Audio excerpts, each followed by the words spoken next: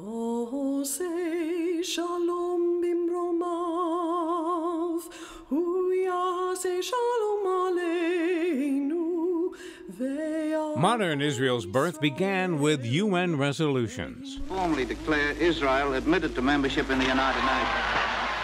Bravery on the battlefield, and 2,000 years of hope and prayers.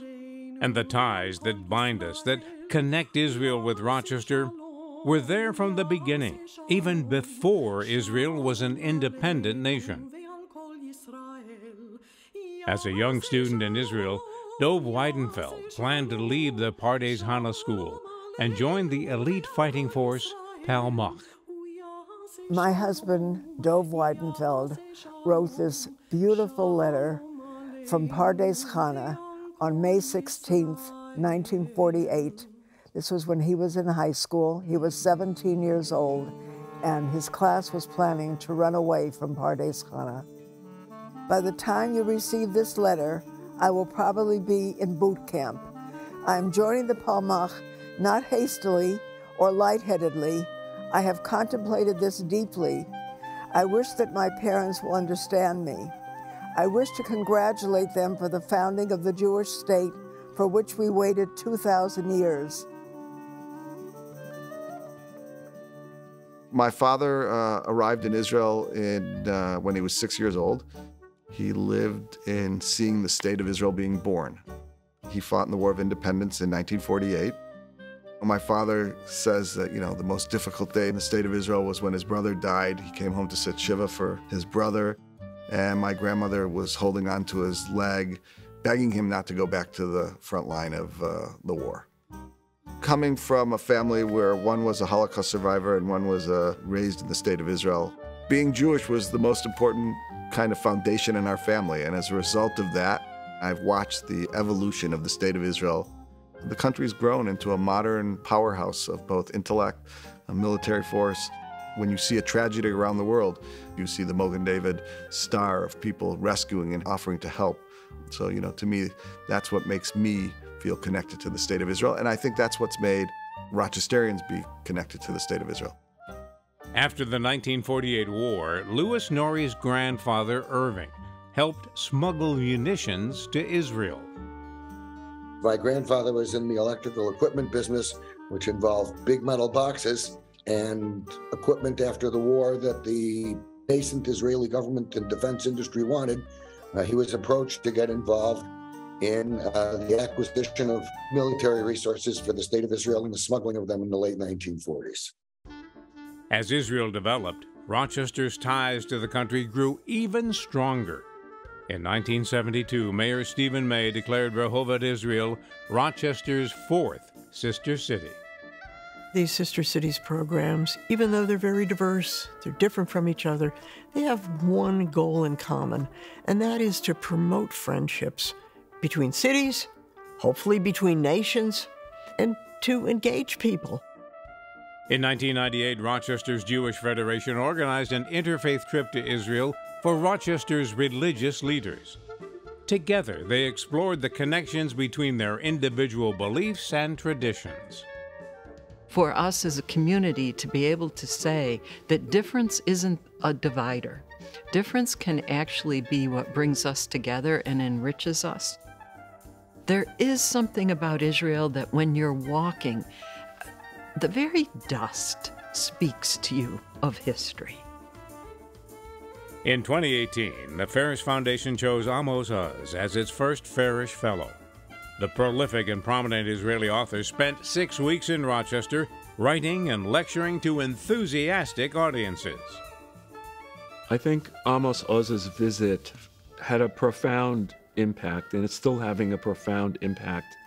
I think the audience, no matter what their level of knowledge about Israel and Israeli culture and Israeli literature, I think they walked out with a greater understanding of the complexities of that part of the world. For many years, Rochesterians have joined Volunteers for Israel, spending time living and working on military bases. It's unskilled work, but fun people to work with and feeling that we're doing something worthwhile. Nearly every year, Rami Katz takes students to Israel as part of his course in entrepreneurship at the University of Rochester's Simon School of Business. When you study entrepreneurship, it's very easy to see that this relatively small petri dish, Israel, which is the size of about 9 million people, the size of New Jersey, has much more entrepreneurial activity than anywhere else in the world. So when they developed the class, the focus was to teach entrepreneurship, cultural differences, and how do different entrepreneurs approach entrepreneurship around the world. So that's what the class tries to do. We combine actual projects with Israeli startups, and you learn how to define a project, how to work with Israeli entrepreneurs, what's their speed, what's your style of communication, what they're looking for. And that is really the premise of the class, to teach different ways of thinking about entrepreneurship.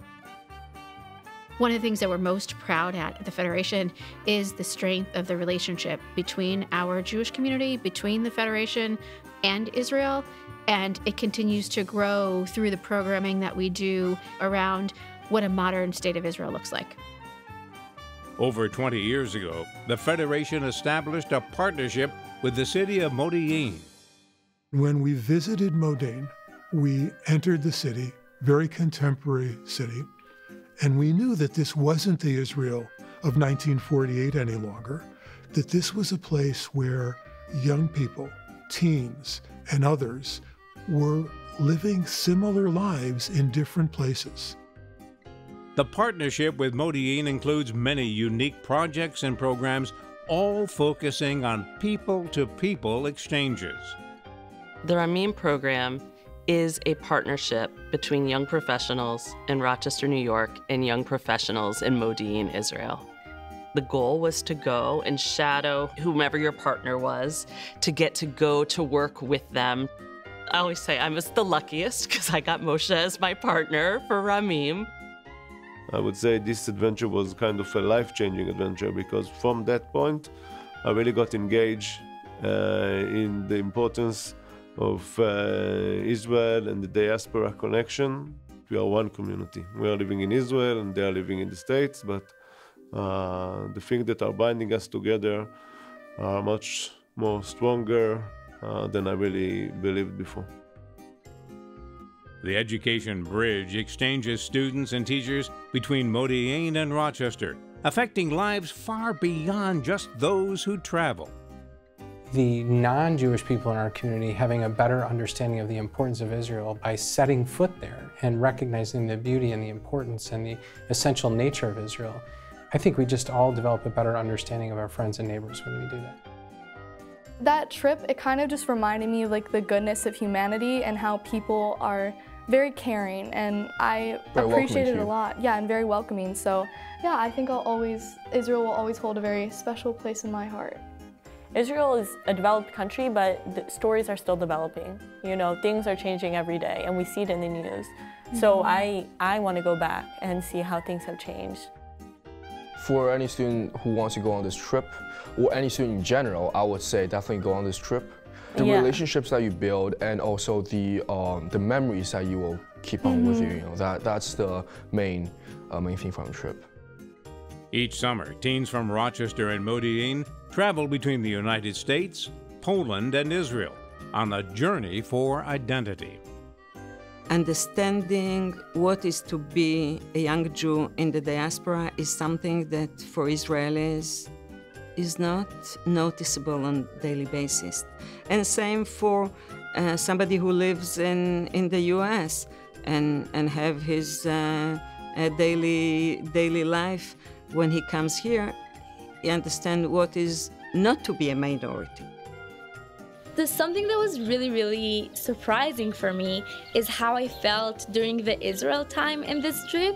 But something at the JFI, I felt like I'm seeing Israel for the first time. Seeing Israel from different pair of eyes, like the fact that it was Zoe's first time and a lot of other kids was like first time too. I always felt attached to Israel, but going there and like, especially after Poland, I was like, wow, like, I'm so proud of us. We made it through and we have our own country and we deserve that. And that's so special to me.